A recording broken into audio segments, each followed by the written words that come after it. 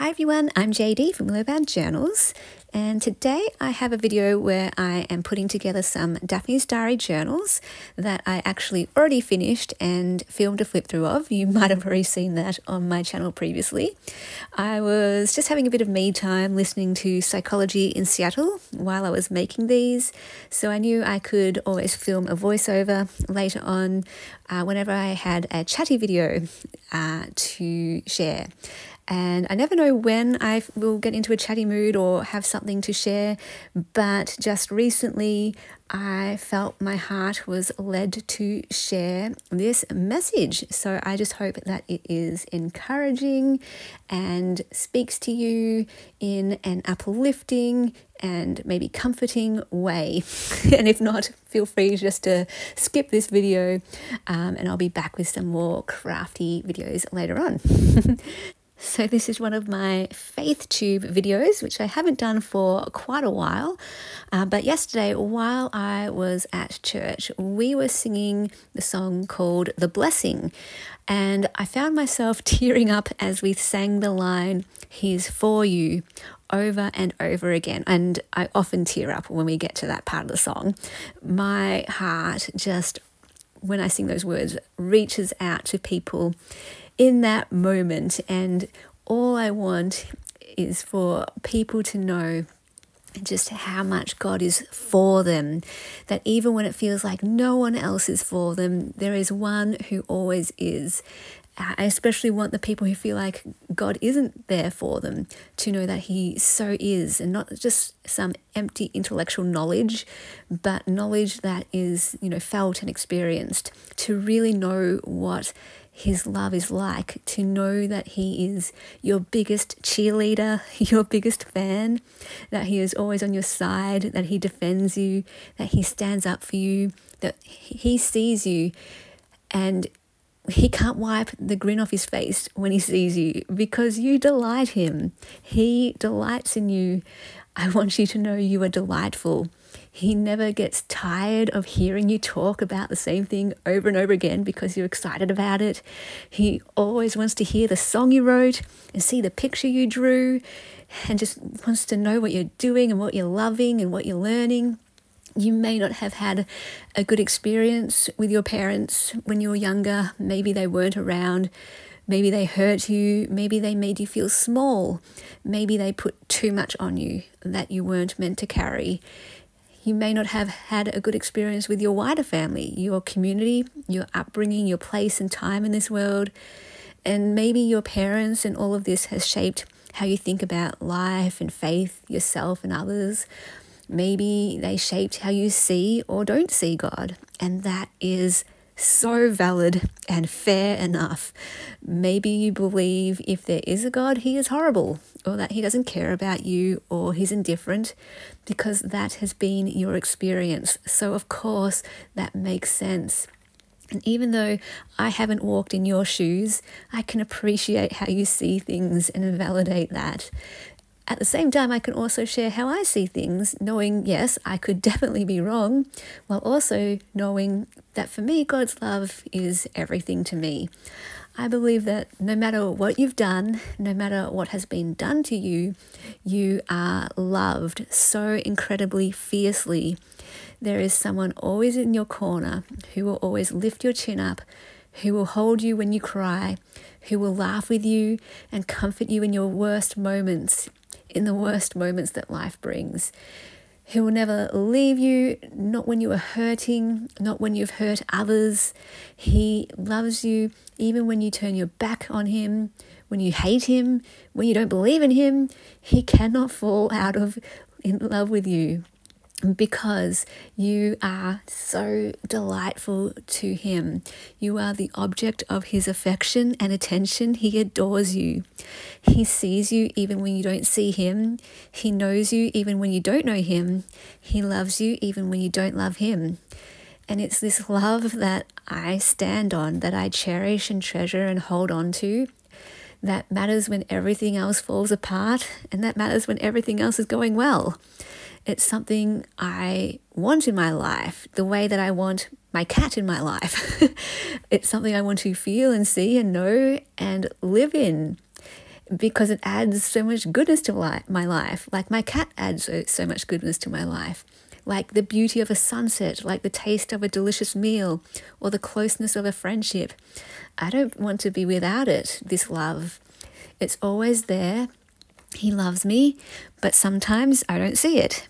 Sometimes life and my circumstances and my own head, my own self blurs my vision with sometimes hatred, self-hatred, shame, fear, anxiety. I can lose sight of my worth and my identity. I can lose sight of love and the fact that I'm loved. And so I just want all people, including me, to know how loved we are, how deep, how high, how wide we are loved, no matter what, no matter our past, no matter our present, no matter our pain, no matter our personality. And I pray His love meets us where we are, that we would really know it through experience, whatever that looks like for each person, through a family member, through a walk through nature, through an answered prayer, through a gesture from a stranger, through a conversation with a friend, through a word from a book or a song or a movie, through a direct encounter with God Himself. I just love how many ways God shows up and speaks. I love the many ways He shows His love for us, and it can be so individual, no matter what you've gone through or what you're going through right now. No matter what you believe or don't believe, I pray you just know you are loved in every moment of life. Not airy-fairy love, but fierce, passionate, gritty love. Maybe you haven't known this gritty type of love, the love that gets into the mud and bleeds for you, the love that cries out in anguish when you are hurting, love that beats its chest in fury when you have been hurt. Love that falls to its knees to be with you in your lowest moments. Love that runs to you, holds its arms open and pours out on you. This love is more powerful than pain, than hatred, than shame, than fear, than depression, than anxiety.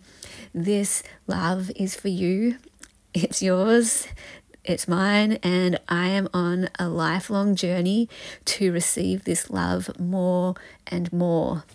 And I just want to finish by reading some of the lyrics to the blessing that particularly moved me. It's the bridge. And I just love how it builds to those final words that make me cry and make me feel so much. May His presence go before you and behind you and beside you, all around you and within you. He is with you. He is with you. In the morning, in the evening, in your coming and your going, in your weeping and rejoicing. He is for you. He is for you. He is for you. He is for you. He is for you. He is for you. And I just want to declare that over and over. I want to sing this over you forever. With my whole heart, with my whole life, with my whole soul. I just want to sing that over you. You may not know, but He is for you. He is for you, He is for you, and I will never stop declaring and singing that over you. He is for you, He is for you, He is for you. I can't help but even tear up right now, even though I'm not singing this song.